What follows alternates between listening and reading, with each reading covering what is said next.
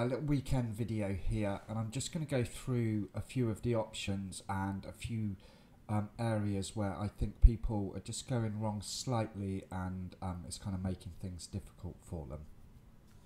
So what I'm going to do first is I'm just going to talk about just trading highs and lows. So I'm going to go through this little period here and mark out trades over these few days where price was just making a new high and low for the day. So this would have been your first trade long here, made a new low and then broke up long.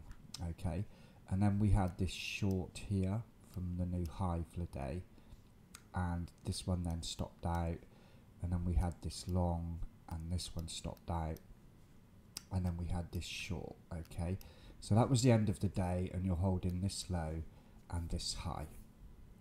Okay, let's just go through and do the next day as well, and then I can make my point. So then the next day, this was the new low, then this was the high, this one stopped out, and yesterday's high stopped out, and then we came up and we made a new high. Okay, so here I'm just trading new highs and lows for the day. Now, if you're going to make the decision that that's how you're going to trade, then what you're essentially doing is saying you're trying to secure the trades that are most likely to survive for a long time. So in effect, you're kind of deciding that your exit strategy should be to take larger wins, because as you can see from this chart here, I've had I've had 4 losses, okay, and at this high here, I've essentially got 2 trades running. Okay, so these 2 trades need to cover 4 losses. So if you're trading just highs and lows and you're taking profit quickly, okay, then you're going to struggle to cover your losses, because the whole point is you're going to get 2 days a week in general where price moves like this, and it's going to give you an opportunity to secure some big wins. If you're taking profit quickly and then you're followed by 2 consolidation days, which the longer the members who've been trading this longer will realise it happens very often. When price has moved, it's going to consolidate for a bit. You're going to find that any small profits you made here are eaten up very quickly, and you're ending the week with a loss or very little pips at all. So if you're just trading the highs and lows only, then you've got to focus on securing bigger wins and try and avoid taking profit early. One technique that I use when I'm trading just high and lows is I wait until I've got at least 2 trades secured in one direction before making it, and then I wait for an opposing trade to make my exit decision. Okay, so in this instance, when this short triggered, I would have moved these 2 stop losses up to take profit here.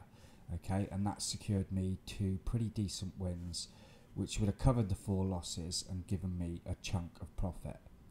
I'll just carry on now for another day or 2 and show you how then I would have gone on from there. So now I'm holding this high here. So the next day starts and we have a new low breakout. That stops out, and then we have a new breakout from a new low. That one also stops out, and then a third one here, which would have stopped out during the Asian session. Okay, I've only got 1 short running, so I'm still holding this. The next day, price just breaks down again. We have a new low. That would have stopped out, and then the day ended. Now, in this instance, which happens sometimes when price is moving strongly in one direction, I've only got 1 short running, but at the same time, you could still apply the rule that this is a decent win, a big win. Okay, enough to cover these 4 losses and give a chunk of profit. So sometimes I flex the rule of having 2 positions and I will just exit. If you'd have stuck with the 2 position rules, the next day this would have been your low, that stopped out, and this would have been a new low here, and that one survived. Okay, again, you could have held on here and taken profit here, or taken profit here. Okay, so the point is if you're trading just highs and lows, you're going to have to hold for bigger wins. Okay, one technique to do that is to wait for 2 trades stacked in one direction. Okay, now let's say you want to trade highs and lows, and you want to hold some trades, but you want a mix of some shorter trades as well within that. Okay, and that's why we have the reverse trade as well. Okay, so if I'm trading high, low and reverse, this would have been my first trade, new low of the day. This would have been the high. Okay, price came down, stopped like this trade. This would have been a low, then we stopped like this high, and this would have been a high. Okay, so I would have finished this day with these 2 trades. The next day I would have taken a low here, okay, and then a short from the high here, and now I have 2 shorts and 2 longs I'm holding, and then my last trade here was short. I have an opportunity to add a reverse trade here. Okay, price is changing direction and breaking out again, and then when price breaks up, these 2 stop out. Okay, and then this reverse trade, I have the option to manage it more aggressively. Okay, and hold these trades. Let me just show another example of that. Let's say I took this low of the day and then price reverses and break out. This isn't a new high for the day, but I can take this reverse trade here. Okay, and then when my long stops out here, I can manage this trade more aggressively because I'll still be holding my highs. Okay, highs and lows. So essentially you hold your highs and lows, okay, but then you can take other trades within those, which you then use a more aggressive exit strategy, like the sort of scalping one that I'm doing at the moment. In effect, you're kind of trading 2 strategies at once.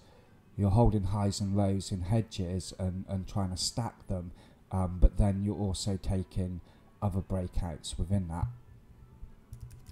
And then if you want to move one stage up again, okay, then you just trade all of the breakouts.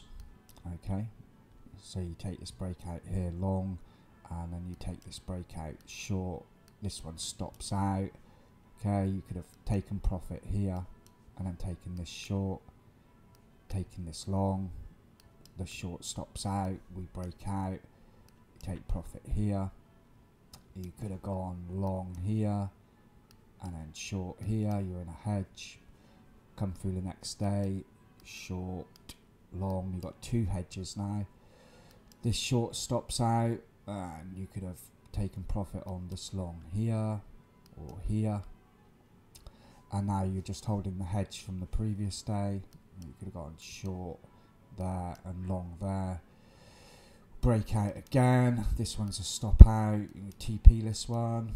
This one's a stop out. You can TP this one here. Set your pendings again. Break out, TP. Okay, you see, basically you're just changing the frequency of trades and the number of trades you've got to manage, and then finding the the exit strategy that suits you. The key thing to bear in mind, if you're going to hold your trades for longer, okay, there's more likely they're going to stop out.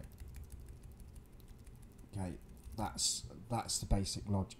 If you go through this chart and trade every breakout, and if it closes in profit you exited, let's see what your win rate would be. Well, this breakout short would have stopped out, this breakout TP, this breakout had a TP up here, this breakout lost, this breakout lost, this breakout long TP, breakout long TP, breakout long TP, breakout short TP, breakout short TP. You see, the shorter you take your profit, the higher your win rate's going to be. Okay, so you by deciding to hold your trades longer, you're going to take more losses, and so you need to make sure that when you exit those trades, you're securing bigger wins. So, you know, you can see it's all the same strategy, but it kind of has to tie in with how you're going to manage your trades. And I've noticed recently that a few people are just trading highs and lows, but then as soon as they get a loss, they're kind of taking profit on the other one, barely covering their risk. And so, you know, they'll be securing a high win rate, but over time you're going to struggle to get the sort of price movements to make that pay. So just something to consider. You know, you really need to think about, you know, which breakouts you're going to trade and what your exit strategy is going to be. Something I will just add at the end there is that you know, you can trade all of the breakouts and hold some and be more aggressive with them as well. You know, that is essentially the high, low and reverse trades all being traded at once. So just remember, think about what breakouts you're going to trade, and think about what exit strategy is going to make that profitable.